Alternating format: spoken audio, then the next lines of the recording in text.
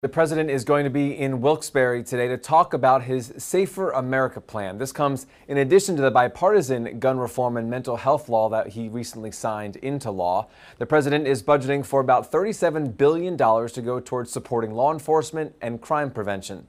Today at Wilkes University, he's going to detail how he hopes that money will save lives and make communities safer, including by funding police and promoting effective prosecution of crimes affecting families, also investing in crime prevention and better criminal justice systems, and taking steps to keep dangerous firearms out of the wrong hands. That includes a renewed push to ban assault weapons and high-capacity magazines. The president will also be talking about how the American Rescue Plan, that's something he signed into law at the beginning of his administration, how that is helping target more than $10 billion for public safety. Now, after his speech in Wilkes-Barre, he is going to be going to Philadelphia for a fundraiser for the Democratic National Committee.